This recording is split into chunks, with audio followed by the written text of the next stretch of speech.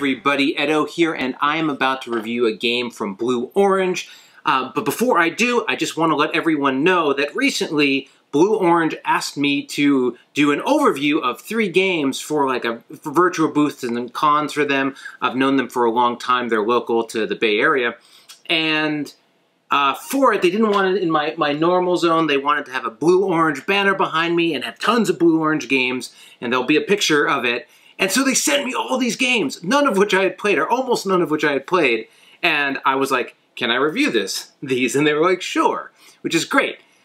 So, the review you're about to see was not paid for, though I was paid for something else from Blue Orange, and it included a mountain of games, which I'm now reviewing.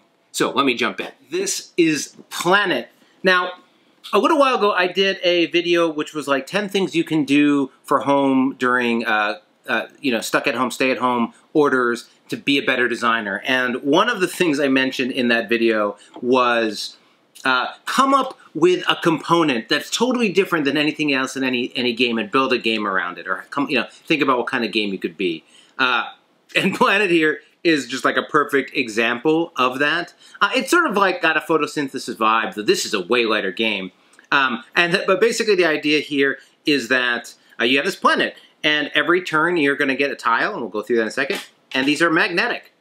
And you are building out your territory on your planet, trying to get species to inhabit it as you go, until at the end, everyone has there's 12 sides. After 12 rounds, everyone has a cleared Earth, and or planet, and we're going to score. So this is how this the component works. The game's really very simple, essentially sort of set collection area majority game. I don't have it set up exactly here, but you're going to have 10 rows of face-down tiles, 5 in each, and then based on the number of players, any excess tiles go to the end for a total of 12 rounds. Usually there's some more cards set up here. I don't have enough room, and then the rest go in the box. So some tiles actually get recycled downwards. And on the turn, you have a first player, and basically all of the tiles get revealed in front of everybody. That might be a little off camera, but in front of everybody. And then each player take a turn essentially drafting a tile. And you bring it to your planet. Now, how do I configure my planet? Well, there's a couple things here. One, at the beginning of the game, everyone gets dealt a personal objective card, which is just a type of terrain. And you are going to get value for having this terrain. It's based on triangles. So within each one of these, there's a little triangle here, and that counts as 1. So if I'm the water guy, I'm looking for a ton of water, so I want tiles with lots of waters on them.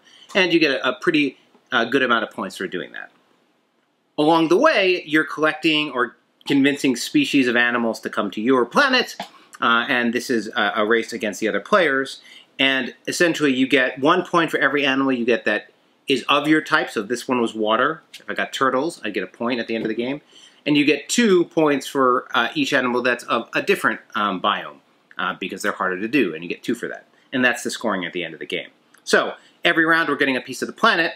It starts out in the first couple rounds that there's no creatures at stake, but then creatures come at stake. And the way it works is there's this idea of region. So a triangle is a triangle. It's not a region. But anything that's more than 1 triangle counts as a region. So I had that triangle, but now I have a region. And so the way the deer works is this goes to the player with the largest forest region adjacent to a water region. And so, essentially you're going to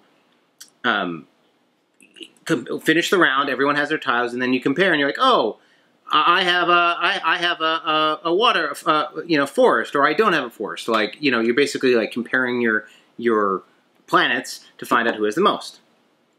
There's a really the coolest mechanic, cooler than this, I think, is that basically as you're working on these objective cards, some of them sometimes nobody has. Nobody has because some people might have forest but not near water, or whatever. And if no one gets it, it moves to the next day or next turn. And so you have this sort of cascading objectives as players are working towards them. And it's just a really nice way to have challenges that maybe are hard in the beginning, but then players can get. So this is biggest region next to a place. here, it's a little hard to see, but there's a red X. This is biggest region, not next to a different type. And then the last one is where it says most regions, which is the 5 of them. That's it. That's the game. Why does it work? It works because this is novel. The magnets are cool. Building out your terrain and moving around feels fun. And then the simple mechanic of drafting the pieces and thinking about the different animals you're going for and the advantage of getting animals that don't meet your biome works. I think it's a fun, thinky game. It's maybe a little light for all that comes together, but it's definitely novel and it's quick and easy to teach. So I think it's a nice sort of first game gateway filler type of game that you're going to start diving into. It says it plays in 30 minutes. I think that's pretty much dead on. So anyway, this is Planet. Hey everybody, Edo here, and thanks for watching Gaming with Edo. Reviews over here on this playlist, League and Insider videos over here on this one. Subscribe, share, all that good stuff. But most importantly, play some great games. Thanks. Bye.